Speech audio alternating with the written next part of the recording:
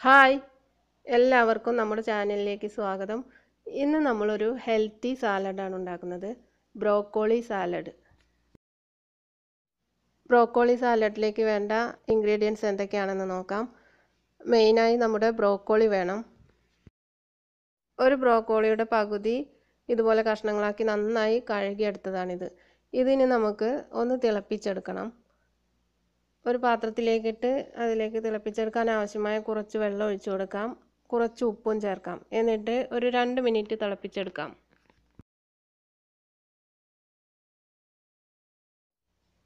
തിളപ്പിച്ചതിന് ശേഷം നമുക്കിതൊരു സ്ട്രെയിനറിലേക്ക് മാറ്റി വെള്ളം നന്നായി വാർത്തെടുക്കാം. ബ്രോക്കോളി വെള്ളം വാർന്ന് നന്നായി ചൂടാറണം. അപ്പോഴേക്കും നമുക്ക് ബാക്കിയുള്ള ഇൻഗ്രീഡിയൻസ് കട്ട് ചെയ്തെടുക്കാം. ഞാനിവിടെ ഒരു തക്കാളി, ഒരു ക്യാപ്സിക്കത്തിൻ്റെ പകുതി, ഒരു കുക്കമ്പർ, കുറച്ച് ലെറ്റ്യൂസ് ഇവയെല്ലാം നന്നായി കഴുകിയെടുത്തിട്ടുണ്ട്.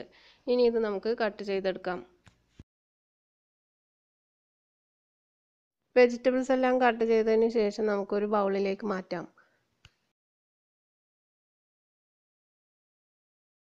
ബ്രോക്കോളി ചൂടെല്ലാം പോയി വെള്ളം വാർത്തെടുത്തിട്ടുണ്ട്. ഇത് നമുക്ക് നമ്മുടെ ബൗളിലേക്ക് ചേർക്കാം.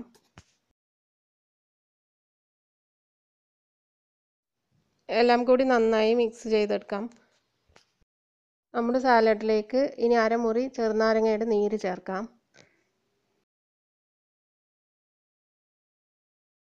ആവശ്യത്തിന് ഉപ്പും 1/4 ടീസ്പൂൺ കുരുമുളക് പൊടിയും ഇതിലേക്ക് ചേർക്കാം. പിന്നെ ഞാൻ ഇതിലേക്ക് ചേർക്കുന്നത് പുതിനയില ഉണക്കിപ്പൊടിച്ചതാണിത്. 1/2 ടീസ്പൂൺ പുതിനയില പൊടിച്ചത് ചേർത്ത് കൊടുക്കാം. പിന്നെ സുമാക്ക് എന്നൊരു പൗഡറാണ്. ഇവിടെ എല്ലാം സാലഡിൽ ചേർക്കുന്ന ഒരു പൗഡറാണിത്. ഇത് നമ്മുടെ കയ്യിലുണ്ടെങ്കിൽ ചേർത്താൽ മതി, ഇല്ലെങ്കിൽ കുഴപ്പമൊന്നുമില്ല. ഇതും ചേർക്കുന്നുണ്ട്, 1 ടീസ്പൂൺ. ഒരു 3/4 ടേബിൾ സ്പൂണോളം ഒലീവ് ഓയിലും ചേർക്കുന്നുണ്ട്. ഇവയെല്ലാം കൂടി നന്നായി മിക്സ് ചെയ്തെടുക്കാം. നമുക്കിത് പാർട്ടികളിലൊക്കെ വിളമ്പാൻ പറ്റിയ നല്ലൊരു സാലഡാണ്. ഇപ്പോൾ നമ്മുടെ വളരെ ഹെൽത്തിയായ ബ്രോക്കോളി സാലഡ് റെഡി ആയിട്ടുണ്ട്. കഴിക്കാനും നല്ല ടേസ്റ്റാണിത്. അപ്പോൾ നിങ്ങളെല്ലാവരും ട്രൈ ചെയ്ത് നോക്കണം. തീർച്ചയായും ഇത് നിങ്ങൾക്ക് ഇഷ്ടപ്പെടും. ബ്രോക്കോളി നമ്മൾ ജസ്റ്റ് ഒന്ന് തിളപ്പിച്ചാൽ മതി, കൂടുതൽ തിളപ്പിക്കരുത്. അതിൻ്റെ പച്ച കളർ മാറുന്നതിന് മുമ്പ് നമ്മൾ ഫ്ലെയിം ഓഫ് ചെയ്ത് വാർത്തെടുക്കണം. ഇതിലേക്ക് ഞാൻ ഒരു മുസമ്പിയുടെ പകുതി ചെറുതായി കഷ്ണങ്ങളാക്കി ചേർക്കുന്നുണ്ട്.